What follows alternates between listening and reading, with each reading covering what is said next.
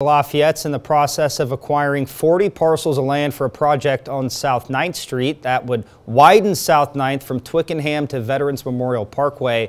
News 18's Ella Chu has more on the project.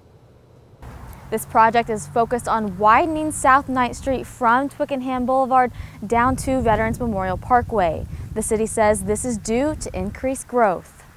Along South 9th Street, 3 lanes will be added from Amelia Earhart School to Veterans Memorial Parkway. On the west side of the road, a 10-foot wide trail is going to be added. These will connect to already existing trails in the area. Along Twickenham Boulevard, and then there at the railroad tracks on the opposite side of Armstrong Park.